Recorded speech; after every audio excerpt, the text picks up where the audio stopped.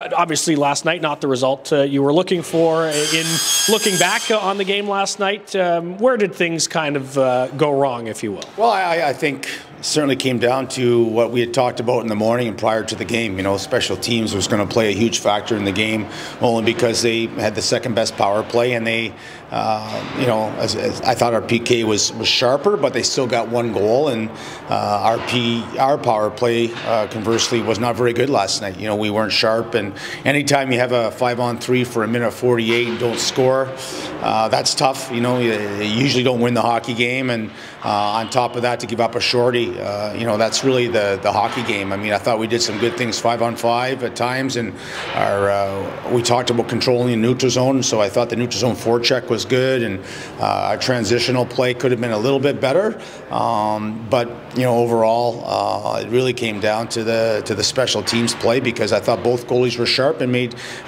key saves at important times. We talked about it a little bit through the week and before the game yesterday. Do you feel like the off day, if you will, or no game day on Wednesday played into things in terms of the routine? Well, I think in terms of sharpness it did, and it's easy, to say that now, but, as a coach, I was certainly worried about the rhythm of the team all week, because, you're on a four-game point streak. You sweep the week last week, and you're in rhythm, right? And you're normally ready for that Wednesday, Friday, Saturday game, and we try to mimic Wednesday as a real tough practice to give it a little bit of a game day effort, or at least exertion. And but Thursday wasn't as sharp with the puck, and last night was at times a little bit off. Specifically our go-to skill guys, and when your depth scoring is not quite where you want it to be in terms of the number of bodies, and when you start looking at Robbie and Chartier and Luch, all of a sudden that's three top six forwards. So if all of a sudden Ridley Gregg's line's not going, maybe they're picking up the slack. So that certainly hurts your scoring, and consequently you only get one goal last night, and that's certainly something you can contribute to.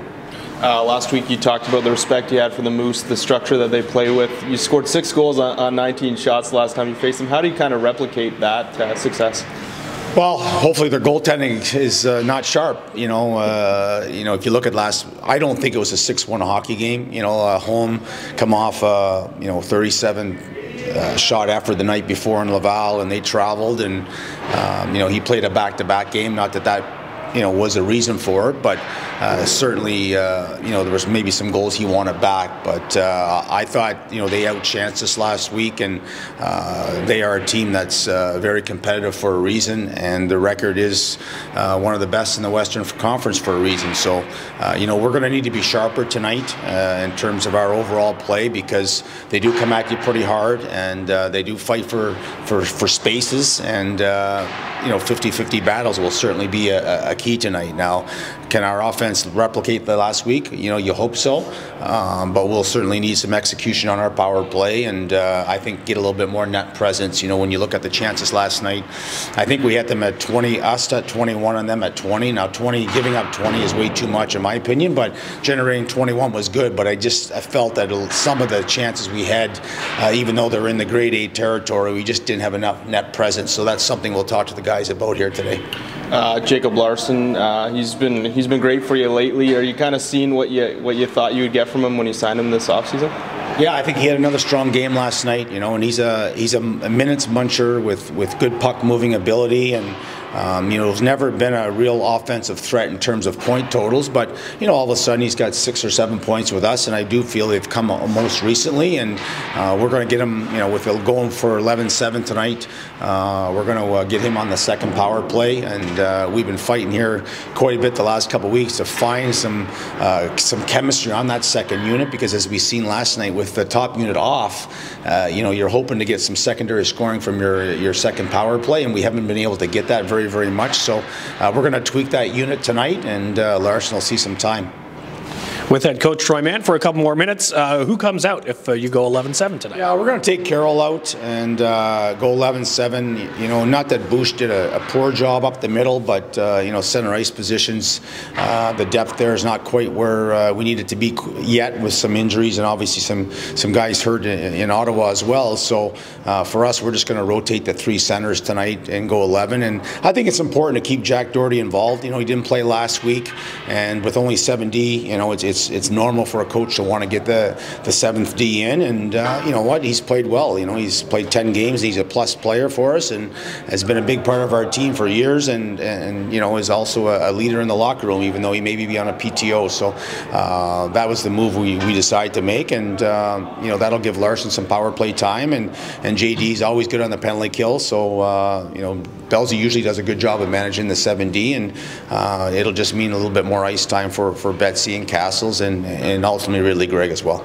How about in net? Not an overly busy night and not a poor performance either from Mads Sogard yesterday. Yeah, we're going to go back with Sogi. You know, 2-game week, you know, and he wants to go, and he's talked to us, PD and I, last week about playing all 3 games. And as we mentioned earlier in the week, I think Mando was the right move to get him in there last Saturday. And for tonight, we want to go back to Sogard. You know, it's an important game to try and get the split. And if you look at last night, much similar to our grade A's, you know, yeah, did he make some key saves? But I felt some of their grade A's were not high end as well. You know, so the workload, I think, was relatively solid last night, but not extremely bad where we need to go back to Mando. Before we get into the keys to the game, a strange and unfortunate situation for the Moose in Toronto last night, having their game postponed after a period. Obviously, we don't have details on that, but do you think that plays into things at all, coming off a situation like that for them? Probably not. It's hard to say because you don't know exactly what took place, but you know, when I heard the game was delayed, you know, I said to the coaches during the intermission, well, either 2 things have happened. Someone's gotten injured, or there's been an ice problem, you know, because that's usually how games get delayed. So, and then we heard after the game that there was an unfortunate moment in the stands, and you know, hopefully everything's okay there. And you know, the Moose, you know, I'm sure they're going to be ready. You know, their road trip has been probably average at best for them in terms of where they're at in the standings, and I'm sure they'll want to finish off their road trip on a good note. Now, again, with them flying in and flying out, do they finish the game tomorrow or Monday? You know, I'm not quite sure. I haven't heard anything of that nature, but you know, for us, we just got to focus on our game, and you know, in my experience playing against Manitoba over the years, they'll be ready to play. And where is the focus tonight in terms of getting back on track? Well, I think, again, the 50-50 battles, you know, net presence, you know, again, another team that comes pretty hard on the forecheck. You know, I thought overall the forecheck from their perspective is probably as strong as a Syracuse in our division. So, you know, getting our support back and helping our defense so we can ultimately get out of the zone is going to be a key. And again, our power play's got to create momentum for us, you know, and I didn't think it did that at all last night. And hopefully, you know, our PK, we've kind of tweaked our system a little bit, and I thought at times it looked good last night, so we just got to get a little bit more rhythm on that to hopefully shut their power play down as well. Thanks, Coach. Good luck tonight. Okay, thanks, guys.